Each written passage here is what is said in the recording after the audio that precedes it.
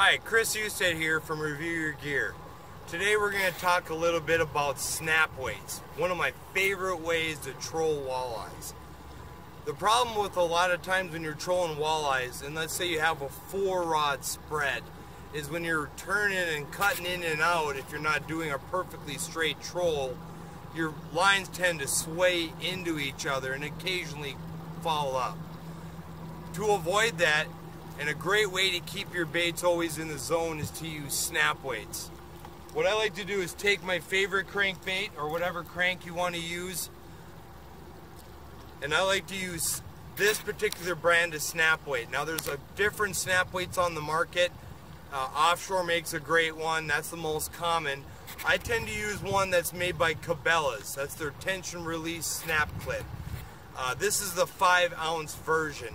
And the reason I use this over the other brands is because I use Power Pro and it's a very slippery line. So these tend to want to slide, but with the Cabelas brand, it locks right in the line and it does not let go until you release it.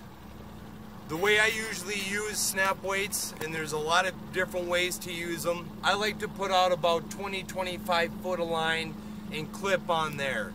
A lot of guys use a lot longer of a lead, and that's completely the personal preference of each angler, but I go with about 21-22 feet.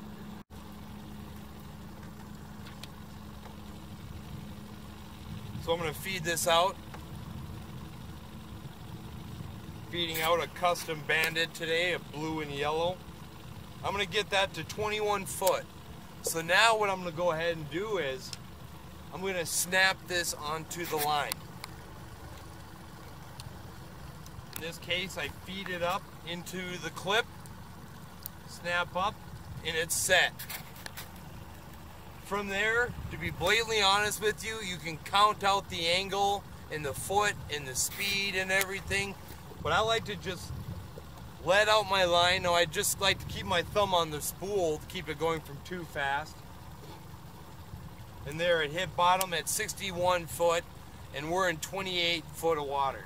So as I reel it up a bit, I can now, at about 49 feet, you can feel the rod tip jiggle from the crankbait. That means it's right off the bottom at 49 foot at this particular depth. So if I want to run it a couple of feet off the bottom, I'm going to reel it up 4 foot to 45 feet, set it in my rod holder, and you're all set up to run snap weights. That way you know exactly how deep your crankbait is always running, and again, it keeps a shorter line so you're not tangling with your long lines when you're trolling. Again, I'm Chris Husted, and that's your Review Your Gear tip.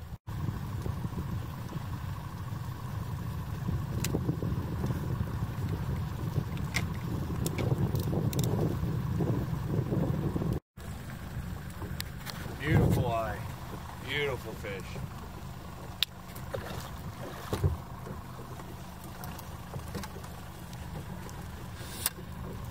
Nice fish, nice fish. Look at that, look at that.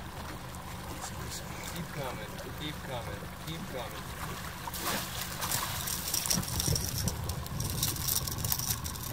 Nice fish.